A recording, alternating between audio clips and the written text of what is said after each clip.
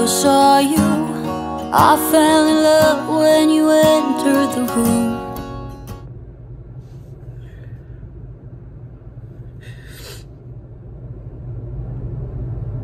It has not been a good day.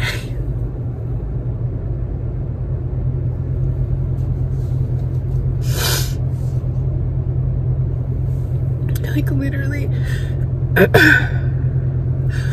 after I finished editing and processing the video I posted Saturday, it's still Saturday, like everything went to shit. He started having this coughing fit and he couldn't stop and he couldn't recover from it, and he ended up needing like a lot of oxygen. And they tried to do like an albuterol treatment for an hour and it didn't help.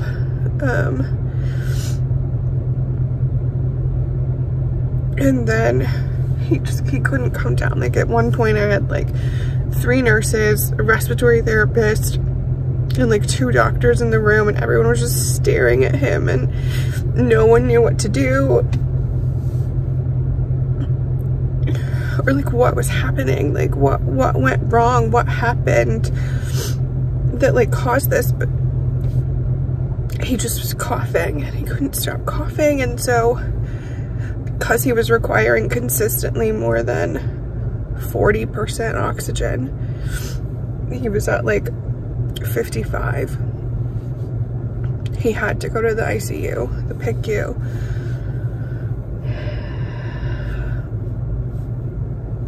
So like fine, we've been in the PICU before. If you're on a ventilator, you have to be in the PICU. So back when he was on the vent, we always, if we came to the hospital and we had to stay, we were always in the PICU. Fine. Like I'm not a huge fan of it. Like I don't want to be in the ICU, obviously, but like fine, we'll go. So we go.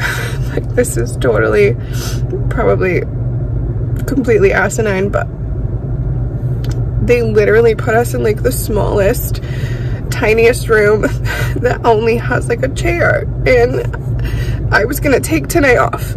I was gonna go home and spend some time with Rory and like get a nap, like a good night's sleep.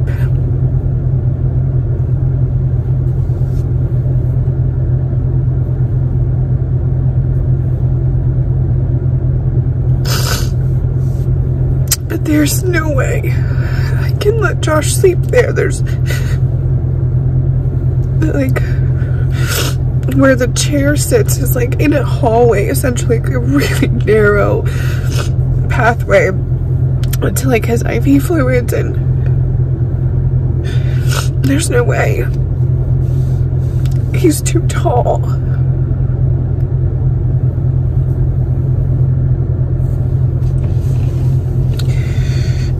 And then we get up there, and of course you get new doctors and new teams and new everyone, and they put him on the vent.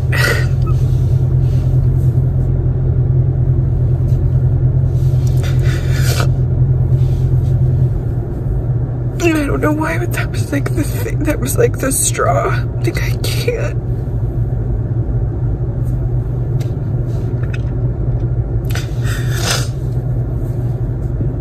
We haven't used a ventilator in over a year. I really didn't want to have to do that.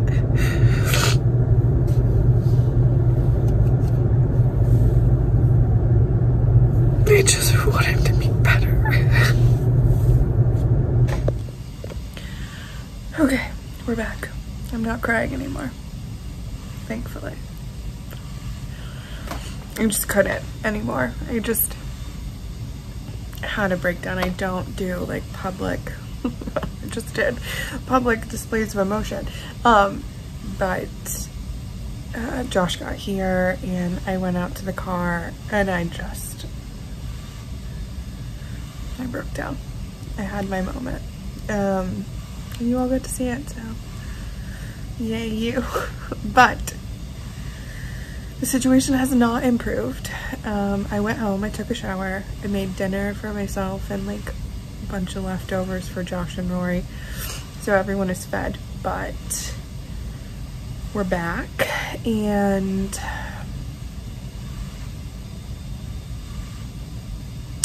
it's not ideal circumstances. So I didn't do a very good job in my hysteria of explaining what happened. So he had the coughing fit.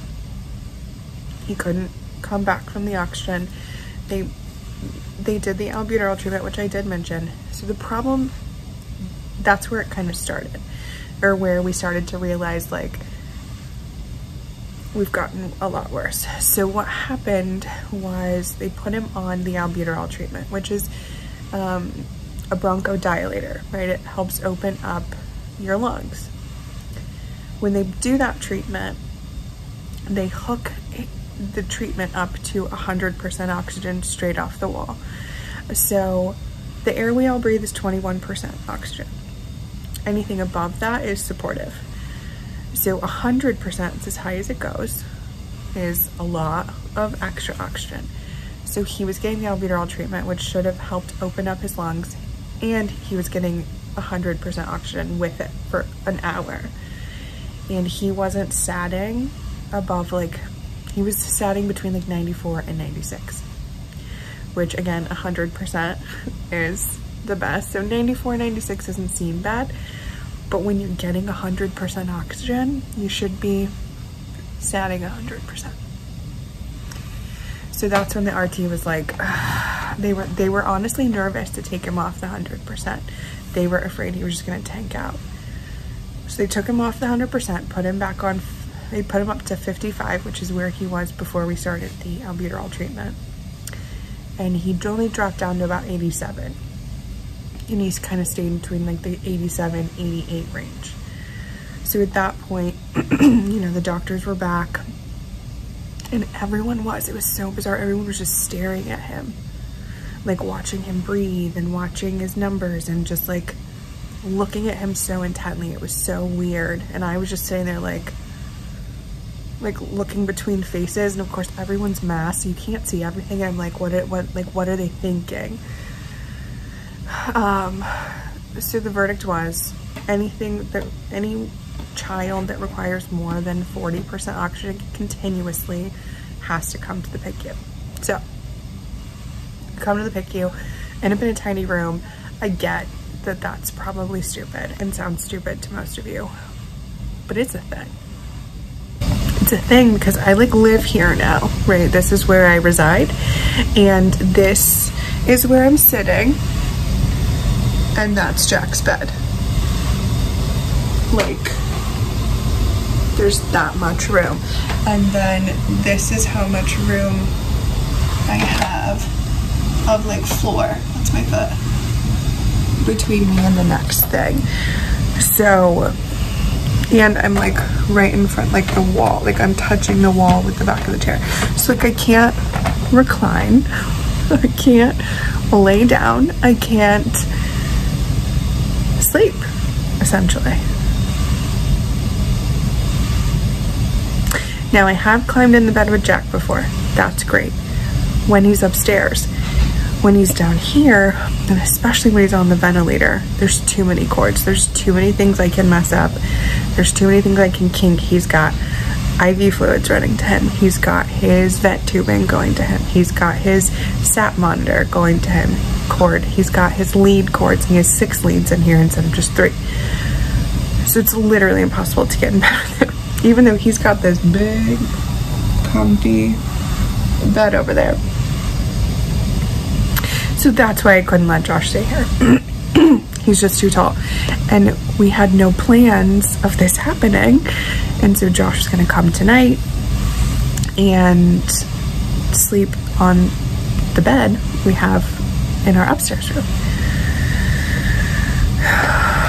If we had known, we would have planned differently. So that's kind of what that was. And then the ventilator, That's just depressing. Like I can hear it now and it's depressing. Like it's a depressing sound. And that kind of stems from like, if we need a ventilator, that's a little too much support. That means, you know, he's just not capable. The ventilator is giving him 15 breaths a minute. So he doesn't have to do a lot of work on his own, which is great because he's getting really good rest right now. But it means we're getting worse and not getting better for now. So for tonight, he was doing really well. They put the vent on and honestly we saw a huge improvement in his demeanor. He woke up, he was talking, he was engaging with Lightning McQueen, which we've watched 4 or 5 times now today. And he was happy and that was amazing. But this evening, now that he's asleep, he is now on 65% oxygen. So we're going up. And his volumes are not good. So they did a chest x-ray before we moved to the PICU, and they showed that his lungs in the bottom are overinflated. So what they explained that to me like is like when you blow up a balloon, you know how it's like squishy and then it gets past that point and it gets firm. And so his lungs are at the firm part where they're like overextended. And so it's hard for him to not only inflate them fully, but also to deflate them fully. So it's like he can't get a deep, good breath in or out. So now his volumes are bad and it's kind of indicative of that. So normal volumes are about 90 to 100. And then that means the volume that of air that's filling up your lungs. So 100 is your lungs are fully expanded, and you know, that's good, right? You want to take big deep breaths in and let big deep breaths out. Well, he's at like 25. So they're a little concerned about that. So the big discussion right now is whether we want to change his trach to a cuffed trach. I wish I had an example of that, but when he first got the trach, it was cuffed. And so here, I can show you what the actual trach looks like. One moment. Okay, you guys had literally no idea you were coming here for an education, but here we are. Okay, so this is a trach, right? This is an arbitrator, this part right here, which is a metal stick that helps put the trach in. So because it's kind of flimsy, floppity. Okay, so I'm gonna put my phone down so you can actually see what we're talking about here. Okay, so this is the end that goes into him, goes right into his throat, and then this is the part that hangs out. And then this is the like stopper, or the, I don't know, what's that thing on a sword? The hilt. Okay. So what the cuffed trach is there's an extra bit right here, and right down here at this bottom end, it's a balloon. A lot of balloons. And you push water into a little tube that kind of hangs out down here, and it inflates it. And so it creates this literal like water balloon that's not squishy, totally firm around the end. So when it's in, there's a seal, essentially. So what happens is over time you develop a leak, right? Your skin stretches out, or it goes in, and it creates a little opening around where the trach is, and it creates a leak. So they're afraid that he might have too much of a leak, and that's what's causing the decrease in volume, is that leak is letting too much air escape out and not go in and down where it needs to go. So that's the discussion for tonight. It's about 10:15. Hi, it is Sunday. I slept for about 2 hours last night. It's almost 11. Josh is on his way. So I can go home and take a nap and cuddle with Rory. So Jack and I are just laying here, having some cuddles and watching Coco. Are we watching Coco? Did you let me watch Coco with you? Well, then why are we watching Coco? Everything is no. Everything is no. Very rarely do I get anything that isn't a no. He did ask for Daddy today though. He said, Daddy? Daddy coming?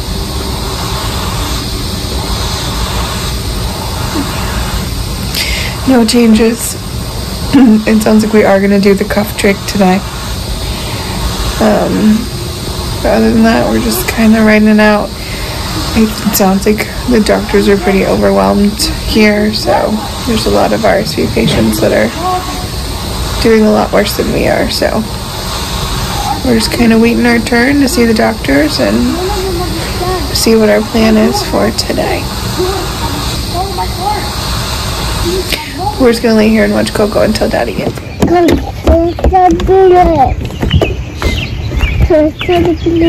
Across the bridge. No play in the water.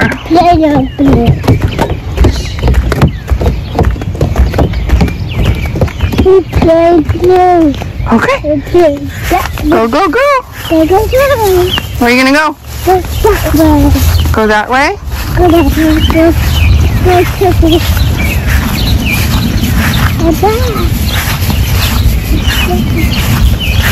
Oh, whoa, it's big playground. It's a big playground. Yeah.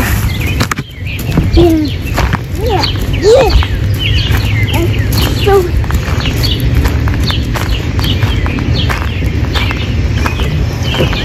now I can playground. Oh, that's right. Whoa. Whoa, it's big. Yeah, I can. 1, 2, 3. 4, 5, 6, 5, 7, 11, 8, 12, 9, 12, 10, 11, 12. Where are you gonna go? Come down the slide. Which slide? Do you want to go down the big slides? Are you okay? You pooping? Okay.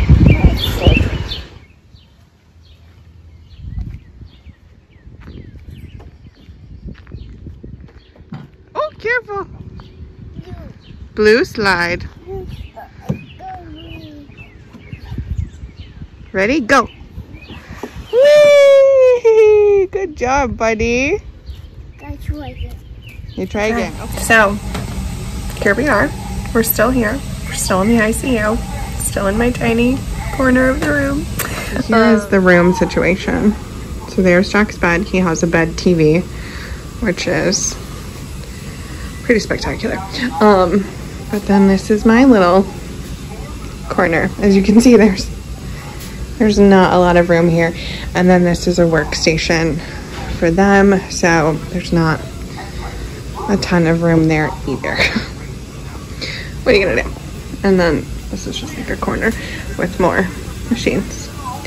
And there's our little booger. Hi, booger. No hitting, buddy. He's commandeered my pillow. Did you steal mommy's pillow? Thief. Josh gave me like most of the day off, which was amazing.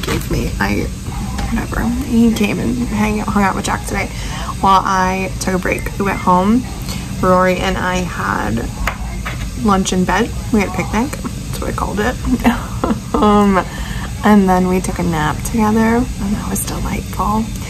And then we went to the park and we played for a little while. And then we loaded up and came to switch out with Daddy. So I'm back. It's 9:02 and we're settling in for the night. Night nurse is here. We've done his cares, we've done his bath, which is just like a wipe down basically. It's nothing fancy. And he's settling, he's getting some food. So they did restart. So here's what the update is. They restarted his feeds today. We're giving him half the volume he normally gets through his G-tube. And that food just ended. Let me go turn that pump off. So that's what's going on here. That's your update for today. Thank you guys so much for the outpour of like support and love. Has been insane and incredible, and we feel it. We feel so lifted through all of your support and your messages and your love and your offers to bring us dinner or bring us anything or take care of Rory, or I mean, it's incredible the support that we have from all of you, and I can't say thank you enough. It has been, it's always amazing, you know, you see the best in people when, you know, things go sideways. You know, people really come, they show up and they show out, and people are amazing. You're all amazing, and I appreciate you all so much for all of your love and support. So thank you for continuing to lift our family and send us all the good vibes you've got. All the ones you have to spare, at least. We could use them, and we definitely feel it, and we are so, so grateful. So thank you. Not much has changed since last night, so 40% oxygen is, I think, the biggest one. Things have calmed down quite a bit. We're still on the ventilator though, obviously, so here we will stay until we can get that weaned back.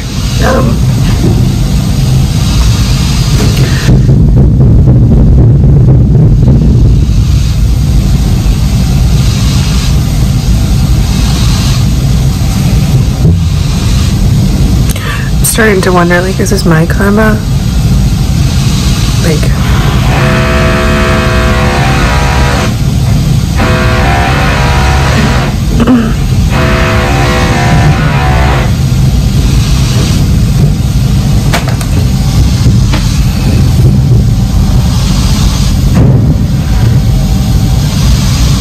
we started this around like 7.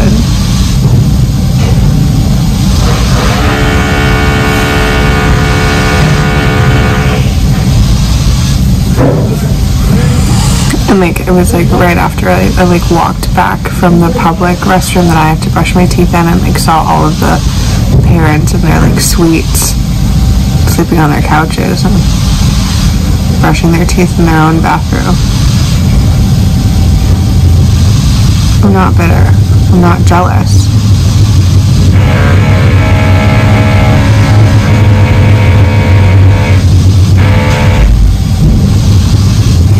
It's gonna be a long day. And I'll see you guys on Wednesday. Bye, friends. Wish me luck. Send me the strength to make it through this. Without yelling at someone. I don't know if it's gonna happen today. I'll let you know. I'll let you know.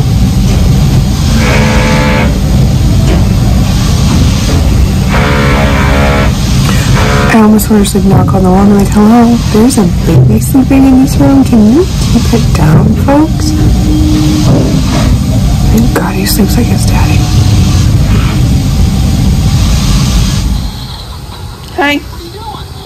Did you tell the noisy misters next door to shush it? Did you say shh? Shh. Give them the grumpy face and say shh. You didn't tell them? Oh. Should we send you over there with your grumpy face? Do you think they'd listen? No? I don't either. They're just working hard, but they're very loud. You drink?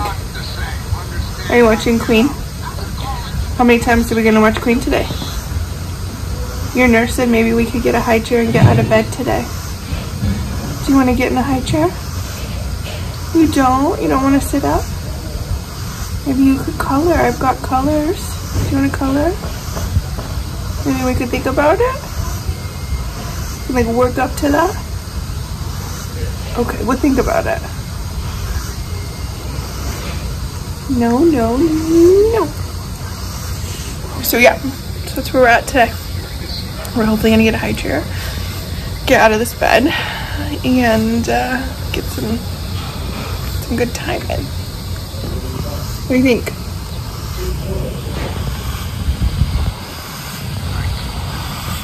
I see that grin. I saw it. Can you say bye, friends? Say we'll see you Wednesday. Maybe we won't be in the ICU anymore on Wednesday. What do you think? Good plan? Can you say bye? No, you tried. I saw that arm come up. Say bye. Say hasta la vista. Okay. Bye, friends. What I would do without